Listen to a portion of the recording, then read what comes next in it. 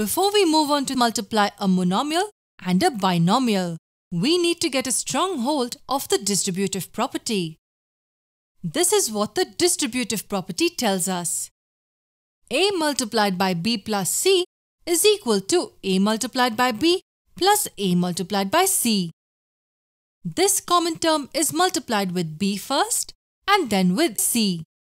This property is valid everywhere. We can have numbers here or even expressions. This will always hold true. This property here will help us multiply a monomial and a binomial. One term multiplied by the sum of two terms. Say we want to multiply 3ab with ab squared plus a cubed d.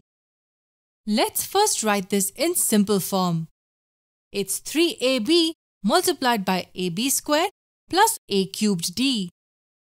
Like the distributive property, this will be multiplied with this and added to the product of these two terms. It will be 3ab multiplied by ab squared plus 3ab multiplied by a cubed d.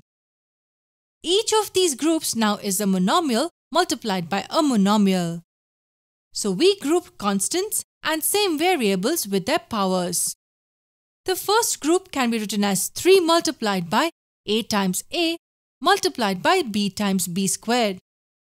We grouped same variables together. The second part is interesting. A is a common variable to both and we have b and d in each. That's why we write this as 3 times a multiplied by a cubed multiplied by b multiplied by d. Using the product law, this will be a squared and this will be b cubed. This entire expression becomes 3a squared b cubed.